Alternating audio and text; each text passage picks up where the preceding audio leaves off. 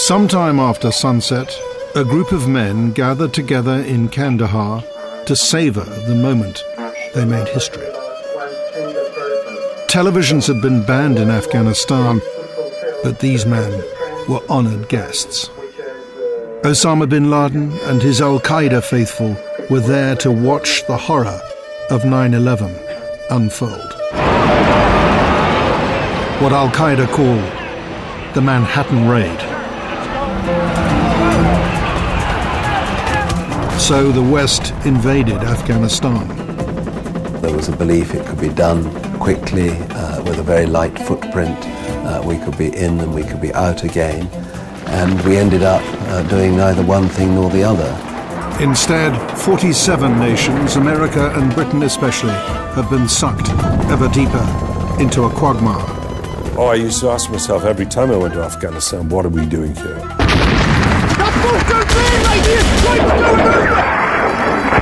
In the first of 3 programs marking 10 years of war in Afghanistan, I've been examining some of the key decisions that have shaped the conflict.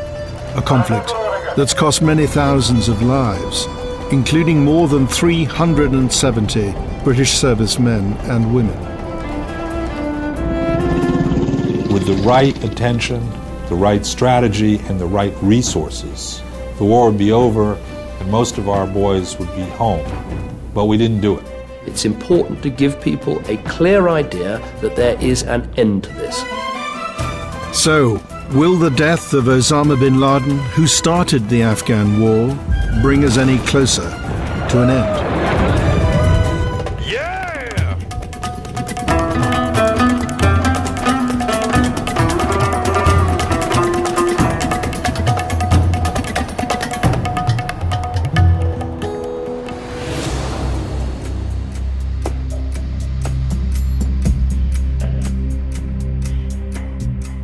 2 years before 9/11, Afghanistan's UN envoy arrived in New York.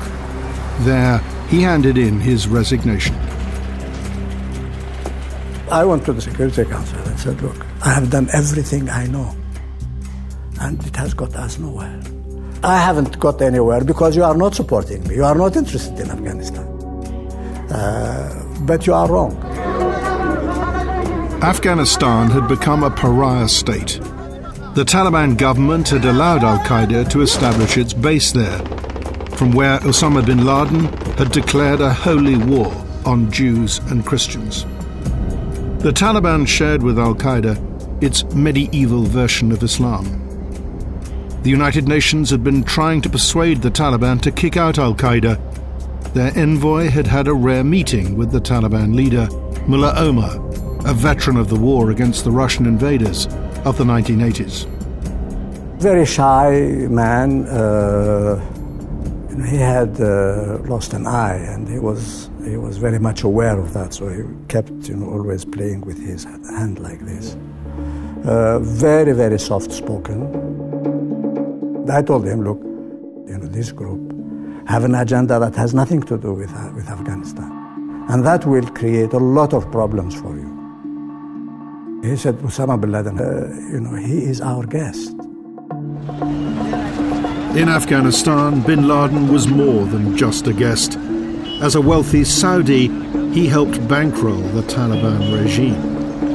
Mullah Omar refused to disown his friend and benefactor. Lakhdar Brahimi's mission had failed.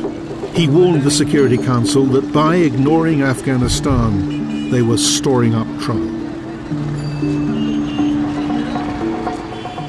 You are wrong to think that, this is a small country, a faraway country. What happens there is irrelevant. It will blow in our faces.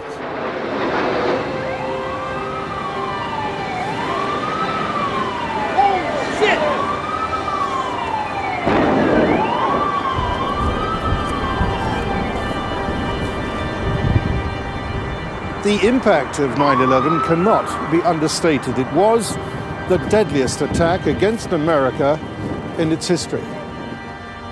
With nearly 3,000 dead, it was inevitable that America would strike back. The people who knock these buildings down will hear all of us soon. Prompting America to to invade Afghanistan was exactly what Osama bin Laden was hoping for on September 11th. His son has told us, in retrospect, my father's dream was to get America to invade Afghanistan. To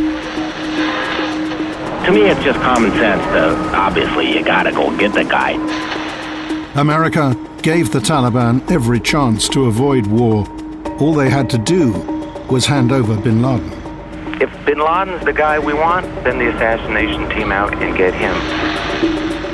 It was a serious effort to persuade the Taliban, you do not want to go down with Al-Qaeda. If you'll hand these guys over, our war isn't with you.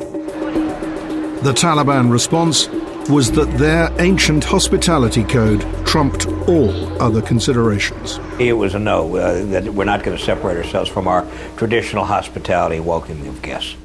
It's hard for us to understand that when you're dealing with a man like Osama bin Laden. It happens like that. It happened like that. Yes.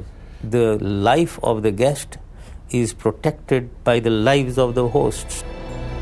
Nearly 4 weeks after 9/11, America's patience ran out. The president told his generals to unleash holy hell. On my orders, the United States military has begun strikes against al-Qaeda terrorist training camps and military installations of the Taliban regime in Afghanistan. America was determined not to get bogged down in Afghanistan, so there was no large ground invasion, no heavy armor. Instead, America relied on CIA operatives, precision, speed, just 1,800 troops, and buying up Afghan militias.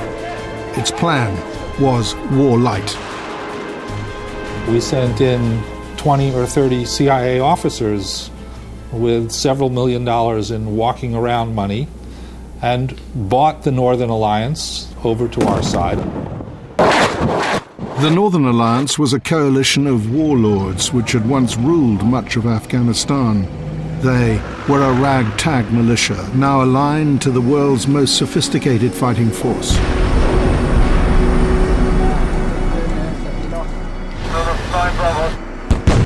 In the 1990s, the Northern Alliance had lost to the Taliban in a civil war costing tens of thousands of lives. The tables were now turning.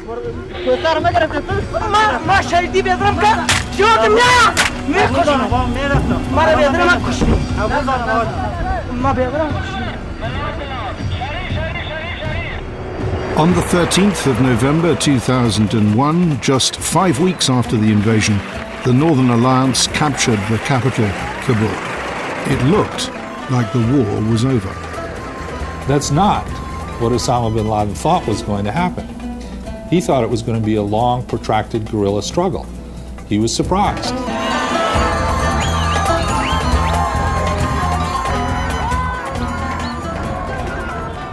The celebrations in Kabul concealed a mass of underlying tribal and sectarian tensions. The Northern Alliance represented ethnic groups in the north. The Taliban were drawn from the majority Pashtun of the south. To avoid another inter-ethnic civil war, Afghanistan needed a leader acceptable to both the north and the south.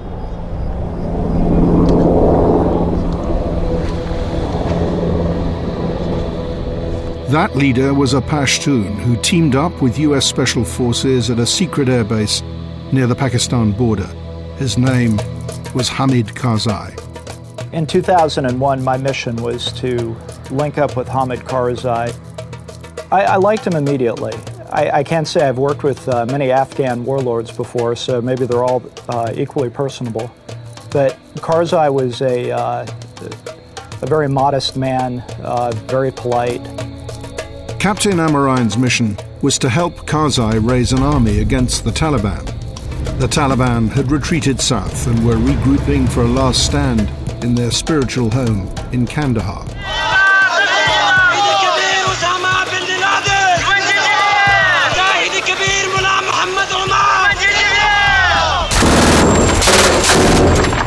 During a chaotic day of fighting, Karzai and Amarine learned that hundreds of Taliban fighters were closing in on them. Basically, as all hell was breaking loose and we're waiting for the Taliban to overrun our location and kill everybody, Karzai was standing out there in the street, calmly directing people and trying to gather up guerrillas to fight with us. He was definitely cool under pressure.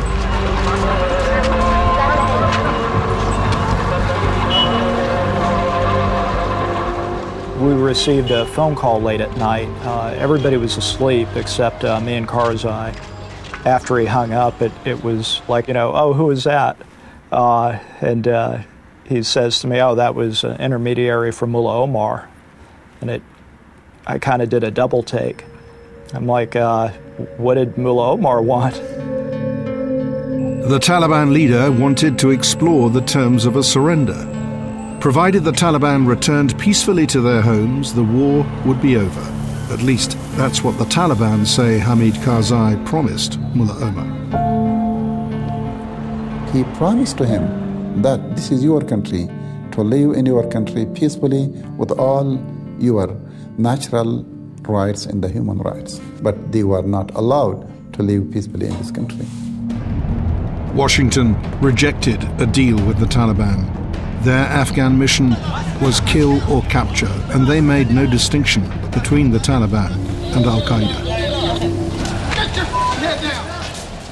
Do you think that was a mistake? I do. Certainly below the level of Mullah Omar. To have considered a political approach which would offer the Taliban possibilities to participate in the political process, provided that they would cut their ties with international terrorism, I think that history will judge that a missed opportunity.